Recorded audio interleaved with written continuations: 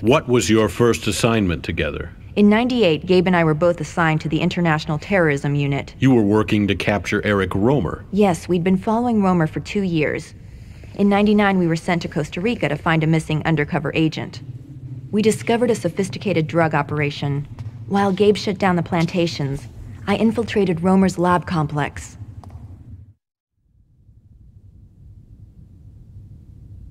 Gabe got us out of there. He was there with a chopper and lifted us out. I see. And since he helped you fake your death, what have you been doing?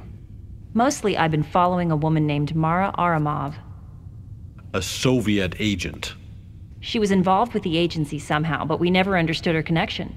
She seemed to work for the agency, for the Russians, but also helped us, like she was toying with us. I don't understand. She's good at covering her tracks, but since she thought I was dead, she wasn't watching for me. Probably the most interesting place I found her was in your office, talking to you. Wait!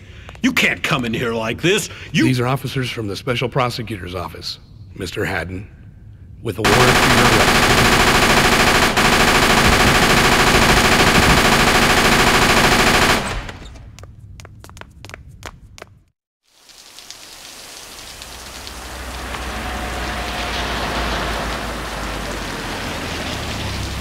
I'll monitor your progress from the rendezvous point. Right.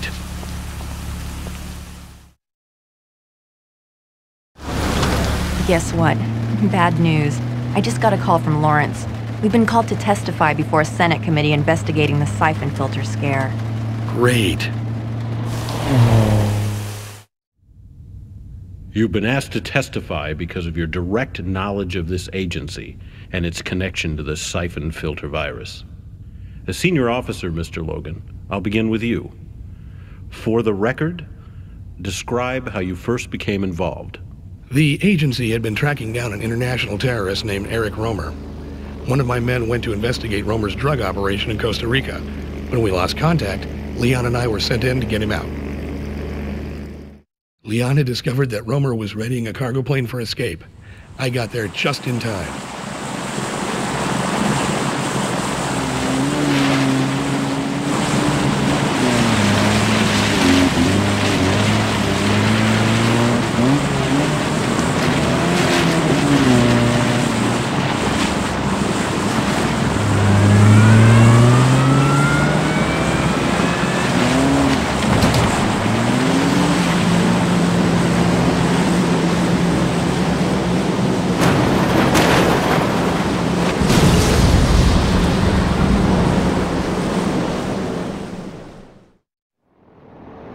Romer had escaped. Yeah, Romer escaped.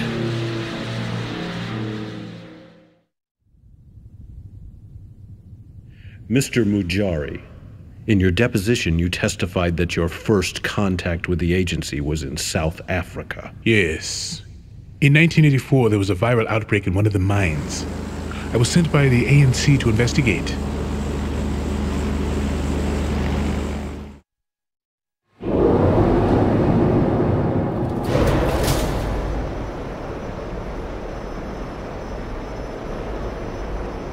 I had found my brothers, but I would not be setting them free. The virus was a strain I had never seen. I kept the samples. How did the agency acquire them? I did some lab work for the World Health Organization. Miss Lipan was assigned to investigate the same outbreak as I. She came to my lab and saw the South African samples. Which you gave to her? I thought nothing of it. She wanted to have them tested by the agency labs. I see. Do you recall which labs? Of course. It was Farcom. Miss Zing, according to your affidavit, you met Gabriel Logan in 1987. Is that correct? Yes. I was in Kabul, Afghanistan on a covert assignment for the MSS. The Chinese Secret Service. That's correct. Our goal was to undermine the Soviet occupation. Eventually, Gabe recruited me into the agency. Yes. To help him with murder, assassination, arms dealing, acts of terrorism. You should have— Not Gabe and I. We worked for the greater good. We never committed acts of terrorism. I'm almost there. How much time do I have left to plant these explosives? Not long. My MI6 team is standing by. Recon has trucks being loaded from the South Cargo Bay. I'm sending Nigel to check them out. Copy that. Heading into the North Cargo Hold now. That was our first exposure to the Syphon Filter virus, and at the time, we had no idea that Romer was about to be secretly coerced into working for our superiors. Trust, Miss Zing, would seem to be in short supply in your agency. It got to be that way, yes. But you trusted Gabriel Logan. Of course I trusted Gabe. If you're gonna be in a firefight, there's no one better than Gabe Logan. Half my team is gone. IRA? They got wind of this shipment somehow.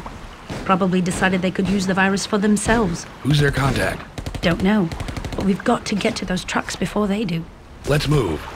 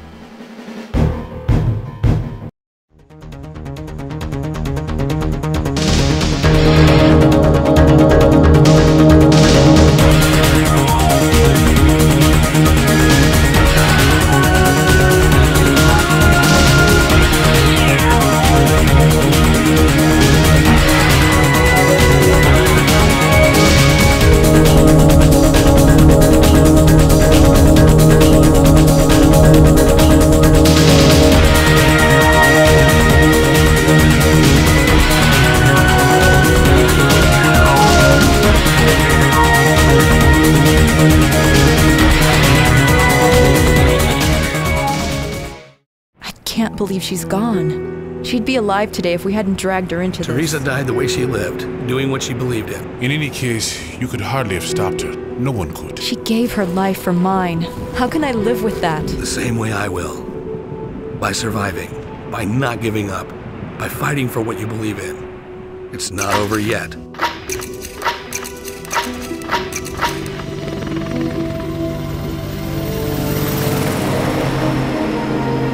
You could have ended it here. As Secretary of State when the administration falls, you would have the power. No. I have other plans for Gabriel Logan. Hearings have been scheduled and I need someone to blame.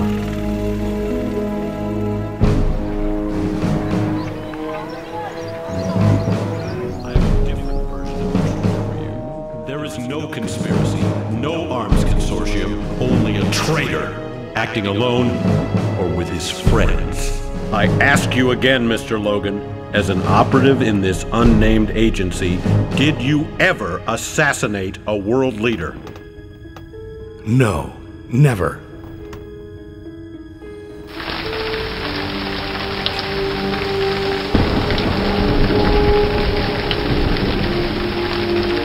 Take the shot, Gabe. She-How's men are on their way up. Assassinate a world leader. Take the shot. I have another question for you. Take the shot.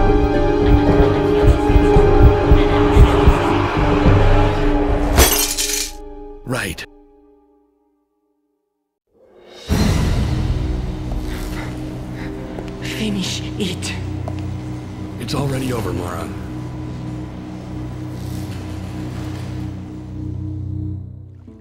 Okay, got it. Thanks. Mara's gone. Apparently security didn't see anything. Cameras have been wiped. Figures.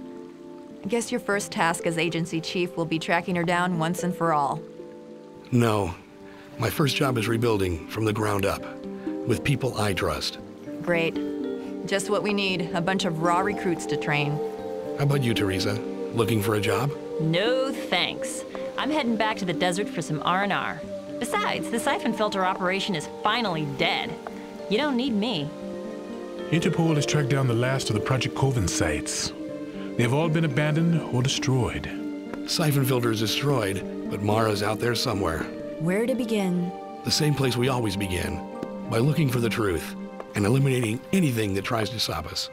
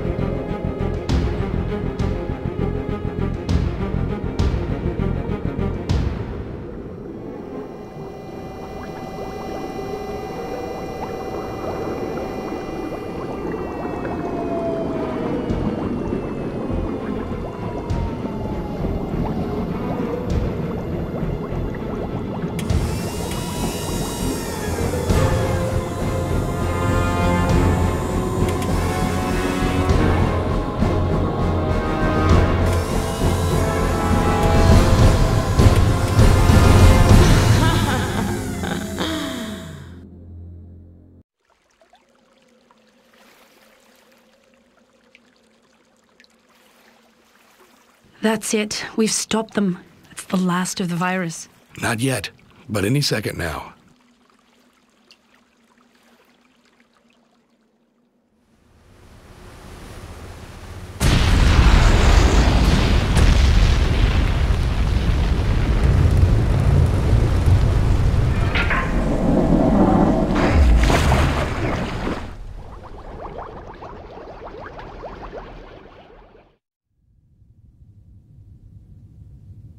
I first met Benton in '87. I was an Army Ranger working a UN border patrol outside Kabul. Benton claimed to be a CIA operative. Yes, the CIA was planning an arms shipment over the border.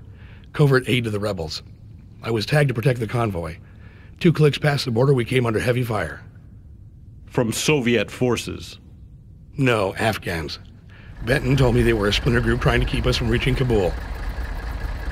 The attack wiped out my entire squad, except for Benton and my CO, Ellis. The 3 of us cobbled together a single working truck. Benton drove, Ellis was our demolition expert, and I was on point. I was determined to make it to Kabul.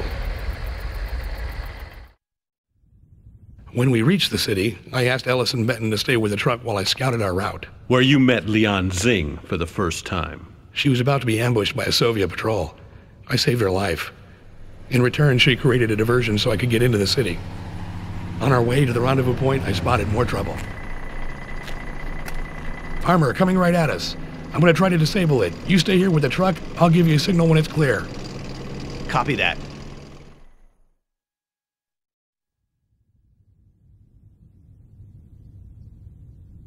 When our contact finally showed up, it wasn't an Afghan rebel, but a Soviet agent. Benton shot him dead and ordered us to leave the weapons for the rebels. A Soviet agent? So you're testifying that the CIA was supplying arms to the Soviets? Benton wasn't CIA. He worked for the agency. He told me to forget what I had seen, for my own sake. And you did not see Lian Xing again? Not while in Kabul. I assumed that she completed her mission and got out. Lian could always take care of herself.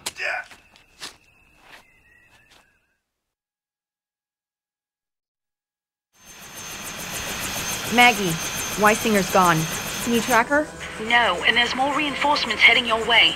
Blast! You don't have time to go after her. It's okay, she left me a disk. It should have all the data on Syphon and the consortium that we need. Radio Gabe and tell him I'm heading to DC. I'll relay the data to you en route. Lawrence can start downloading in about 20 minutes. Copy. Relay satellite is ready to go. LZ coming up. There's a secluded hill just south of your position. Set down there. Communications are down, so they don't know we're coming. Is the vaccine ready? Yes. There are several test subjects still alive, but I expect Silvers will be rounding them up soon for execution. Give each one an injection and tell them to get out of there. Now, can you tell me why it is, Mr. Logan, that every agent, every witness who can corroborate your testimony is either dead or missing? I'm telling you the truth. I have a different version of the truth for you. There is no conspiracy, no arms consortium, only a traitor, acting alone or with his friends. No, you're wrong. You let Romer escape in Costa Rica because he was working for you. You killed Benton, Stevens, Jason Chance, and Teresa Lapon because they stood in your way. You, Mr. Logan, are guilty of treason, terrorism, and murder. No, you're wrong. Gabe is telling the truth. I don't understand. My records seem to indicate a coroner's report states Teresa was injured, not killed. We knew that whoever was behind the agency would be watching us closely. I faked my death so that I could investigate without interference. I see. Forgive me if I seem somewhat surprised. Very well. You will understand if I wish to hear what Miss Lapon has to say. In private. Of course. Now, before we get to your extraordinary resurrection, I'd like to get some background information. Sure. How did you become involved with the agency? Well, I joined the ATF right out of college. My first mission came when the FBI discovered a survivalist compound in northern Montana, and I was given the task of advanced recon. I hadn't been in the ATF long, and I was still pretty green, but I knew the areas surrounding the compound and was put on point. So Logan murdered 2 FBI agents. Well, that's the thing, isn't it? Nobody around here is who they seem to be, are they? Turns out they were NSA. They had cooked up a bunch of lies so they could go in and murder the entire compound with impunity. Continue. Gabe told me to get out, but I wasn't going to let the NSA murder Oakton's family. I waited till dark and headed in.